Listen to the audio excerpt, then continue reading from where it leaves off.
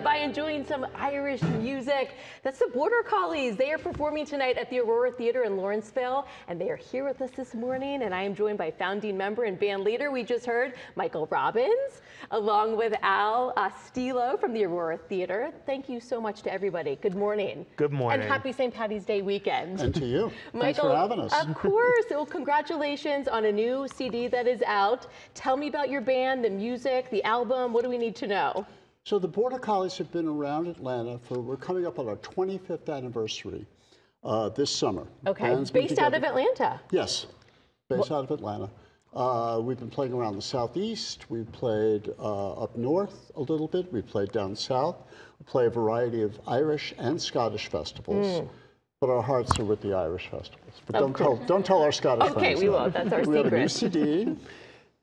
Lovely. It's out. Tell us about the new with music. A lovely picture of a dog on the inside. Very nice. So it appeals to many. Right. So is it a mix of kind of traditional Celtic music, contemporary music? What can we expect? Well, it's the first CD that we've released in 18 years. Wow. There's a story behind that, but it's a very long story, so we won't go there. But it's a mixture of everything that we've wanted to record up through the years. And this is stuff that's in our current performing repertoire. And we'll hear some of it at the Aurora Theater tonight? Yes, you will. And it's a mixture of mostly Irish and Scottish music. Okay. What we try to do is we take a song and we try to find a traditional tune to blend with it. I love that. Well, it's beautiful what we've heard this morning. Al, what's it like to have them perform tonight at the Aurora Theater in Lawrenceville?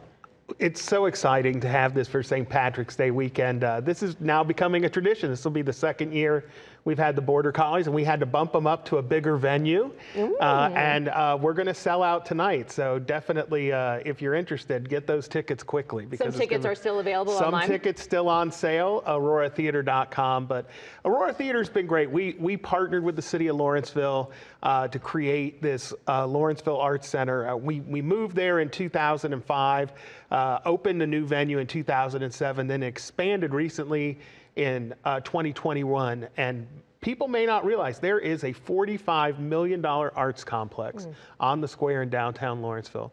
We have 5 performance venues, and so in 2021 we really revved up bringing live music because we were a producing theater organization, and we've loved having concerts. We've had a K-pop band, we've had Sean Mullins, and we have some great things coming up. Korea from South Korea is coming in. We have a bachata event coming up in May.